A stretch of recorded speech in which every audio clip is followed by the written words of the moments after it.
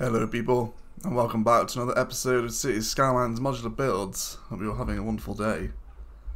And it's been a week or so since we've done a modular build. This is because we obviously said goodbye to Beguzia. If you haven't seen the series finale, it premiered on the channel. We had a really good time, thanks to everyone that turned up for it.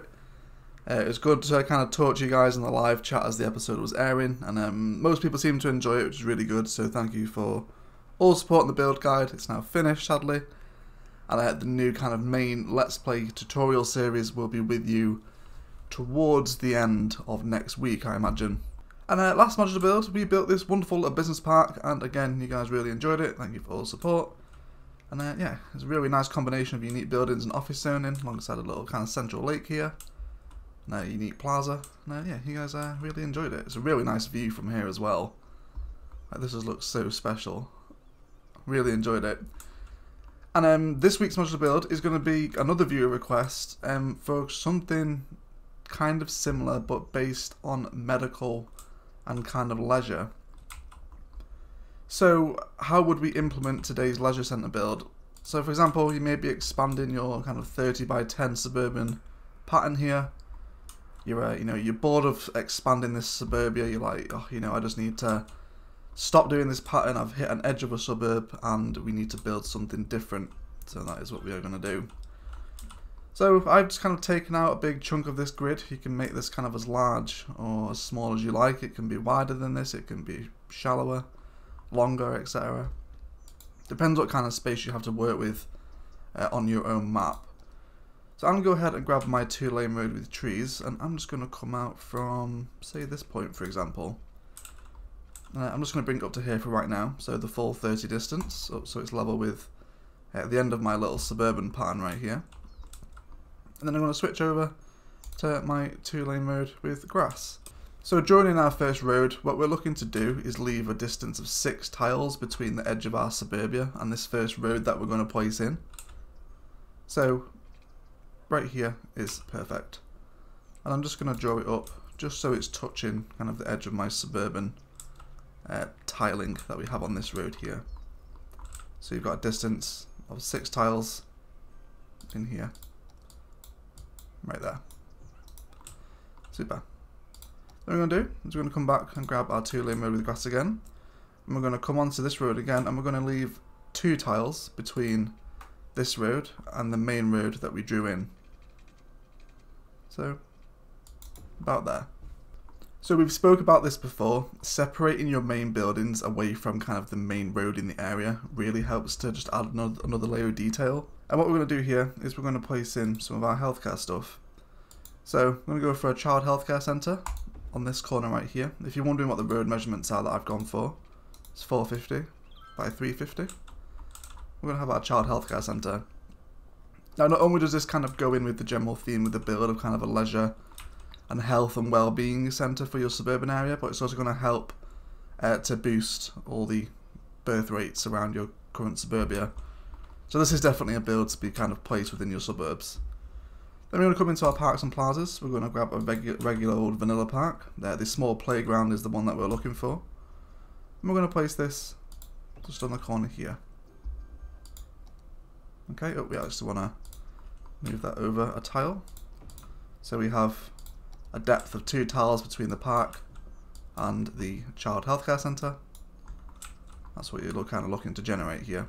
Then, little detailing tip. So obviously right now, the thought process behind this is that the small playground belongs to the child healthcare centre. If you come into your fences, you can use any fence you want. Obviously, if you are playing with and without Park Life and Industries, this will look different for you. And then we're going to come ahead and grab my nature reserve fence. And then what I'm going to do is I'm just going to snap to my angle. It makes it a lot easier to draw these fences in. We're just going to kind of come around the edge of our small playground and child healthcare centre here. So we'll come down here, and I just want to box these in together. So you kind of come to the end of the road here, switch to your curve road, come up and across in there, switch to your curve again, and then hook it round. So what we've done is we've boxed in these two assets together, and that really just kind of helps it belong to one another. I hope that makes sense. So, you know, the kids are at the child healthcare centre. Yes, they have a kind of few little kind of toys and almost like sand pits and swings and stuff in their back. But they also have like a little outdoor main play area across the road. If you want to switch this asset out for something different, go ahead. You could also use, if you have park life, don't forget that you can place your park life assets on the road outside of a park area. So you could totally use this one instead. Kind of up to you which one you really want to use. And then with these spare tiles that we have kind of along the edge of the road, I'm going to go ahead and use some of my nature reserve with decoration paths just to help line kind of the road, and it'll just really help add another layer of detail up alongside your main roads here. So already we're kind of looking at something that's a little more interesting. And these will get used as well, even though they're right next to the pavement. Sims will still use these paths because AI loves to pick up the walking paths. So they will still get some use as well, which is nice. So we'll turn all our snapping back on and we'll come ahead and grab our 2-lane road with grass again. And then from this point where we drew out the child healthcare centre in the playground, we're going to come out by a distance of 300. And then we're going to come across by, say, 300 for right now. And what we're looking to generate here, you guys know what's coming. It is the old 2x2 Green Cities car park trick. I'll explain that in a minute. Let's go ahead and place in the buildings.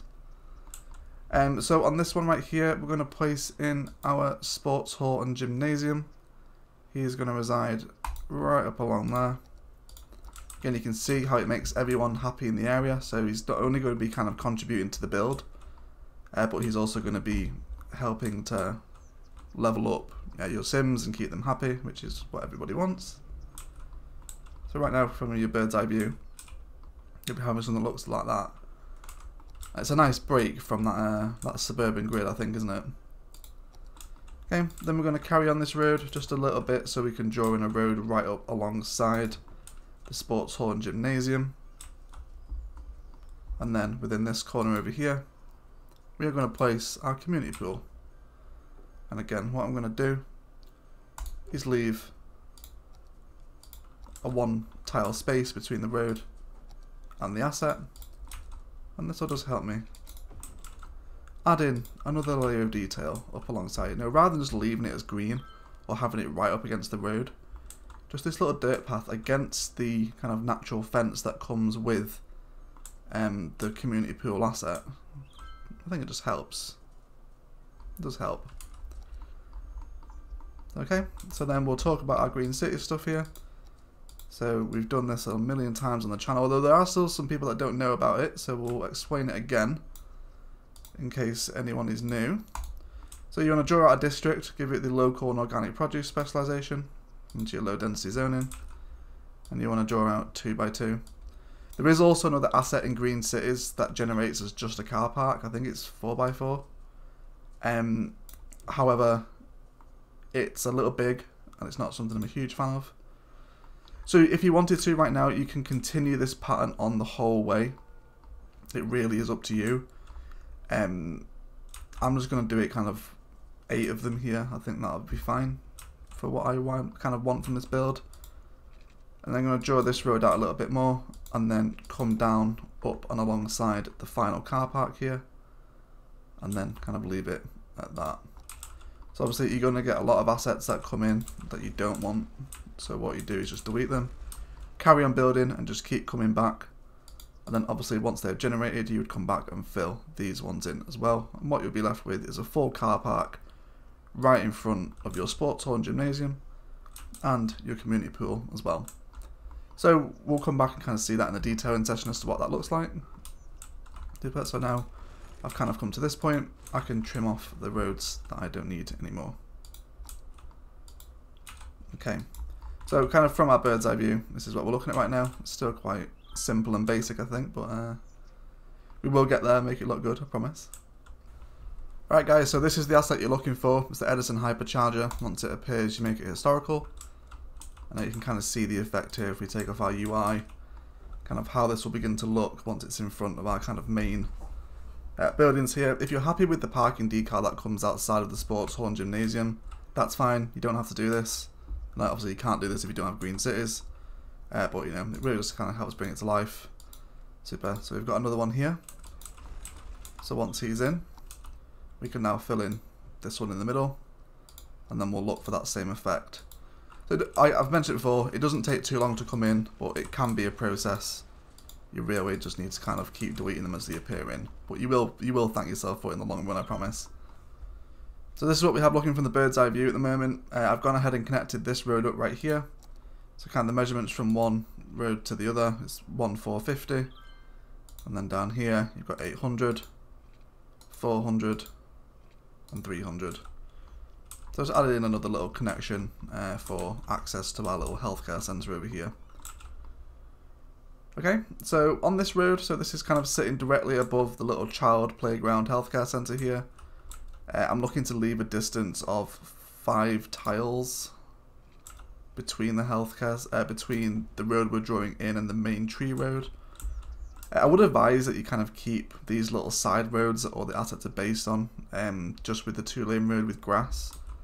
It'll really help give your kind of main street a little more kind of punch and importance, just because it's got those trees on it. Okay, then we're going to come ahead and grab our sauna. We're going to place the sauna right here, leaving space for our path to continue through here. So, you know, make sure you're leaving that tile distance between the main road. And then on this side, we are going to go for our yoga garden and place this in. So sauna and yoga garden, both super helpful buildings for residentials. They're going to level up super fast. Like, I've only just drawn these in, and you know, they're already flying up to level 5. So this kind of build combined with something like the business park nearby. Oh, this one's going a little tall. That's looks like he wasn't made historical.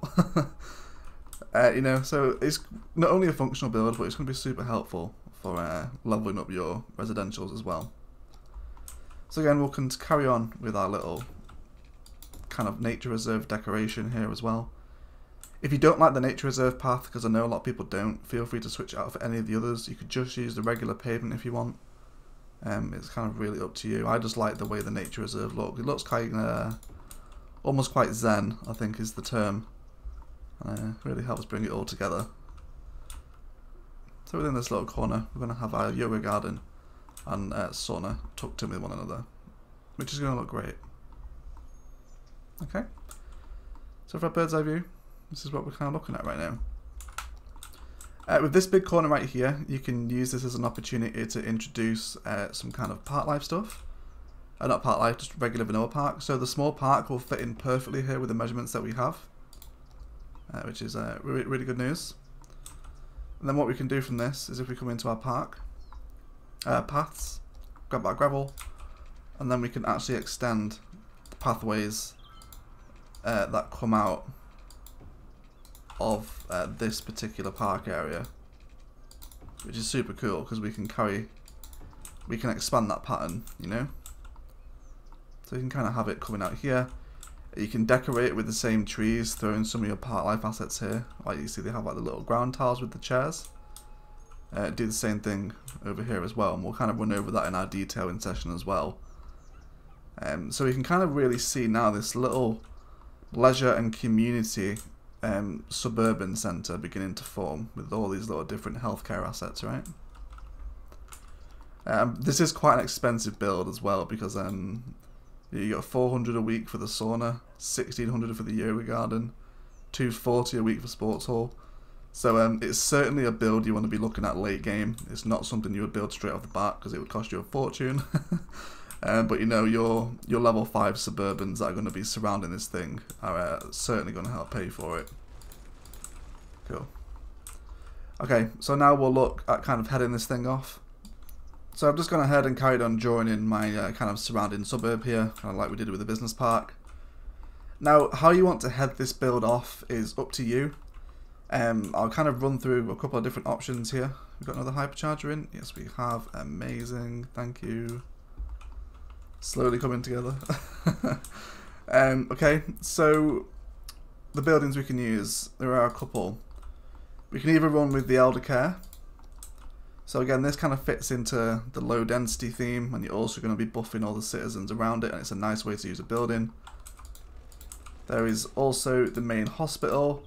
This one is probably the least of my kind of favourite options. It's a little too tall to be in this area. And yeah, I kind of tend to save these main hospitals for my higher density stuff. But if you want to have it in here, you can do. Maybe a little bit big. Or you could just use kind of the regular medical clinic if you want, but it's a little kind of small for the head building. However, if you are playing with the Japan Content Curator Pack, there is an asset called the General Hospital.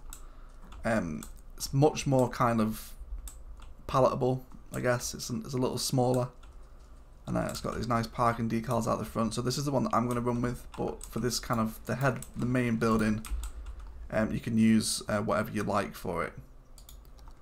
Okay, so I'm going to draw out from this point right here. So our main tree road is in the middle, and I'm going to draw out from this one by 250, and then I'm going to draw it across up to this node over here. So there's your bird's eye view. You can kind of see how it's beginning to appear. Then we're going to place in our general hospital. We're going to place this in with a tile either side. It's a really nice kind of building, you know. I mentioned this before, you know, not everything is super centered, and as you're kind of coming up the main road here, you've got a really nice view up to the main hospital front. It's pretty nice. And then I'm also going to draw in a little road right up by the side of it, so draw it out a little bit further. And then you can either connect this up if you want to, or you can just kind of leave it at a dead end. Nice little U-turn for people. And then what I'm going to do here is we're going to kind of draw it around the back. Let's make kind of a third of a box around it. If you wanted to, you could totally box it in. Kind of depends what theme and style you want to go for. Or you could just replace this with a path if you like. But I'm going to do a bunch of path detailing around here to help bring everything together. So whether or not you want to place a cemetery in this space is up to you. If you find it a little bit morbid to the point that, you know, patients might be looking out the window directly down at the cemetery, is a little bit kind of almost cruel in a way, like, you know, I'm going to be there in a couple of hours. It kind of depends how how kind of bothered you are about that. So I'm going to grab my 2-lane road with trees, and then from this point here where we drew out by 250, I'm just going to draw a little ways across. And then again, it's all about kind of separating our main buildings, and then the gap between the suburban road and the hospital road, we can line it up kind of perfectly. And then you're going to have room for paths around here as well, which would be great. And then around the back as well, if you want to, just so you have some processing to clear out the cemetery, maybe switch over to a dirt path, and then around the back you can run some space for your crematoriums to help clear the cemetery out when it's full. And we can also kind of box these in and do some detailing. So whether or not you want to include the death care stuff, it's up to you. If you find it a little bit morbid and almost cruel to put it around the hospital, then you don't have to include them. You can just head off the hospital as the end of the build, and then, you know, you're kind of good to go. There we got another hypercharger in. Wonderful. Oh, 2 more. When does this happen? Okay guys, so this is kind of the main structure of the build. I'm going to go ahead and detail everything up, throw in some trees and kind of paths around here to help it blend in a little bit more, and draw in some more fences in different locations as well. And then we'll kind of come back once we're ready to kind of take a look at the final version, and then I'll also continue to apply the suburban grid around this side as well, so you can kind of see how it fits in to that wider suburban atmosphere. So as always, we'll be right back.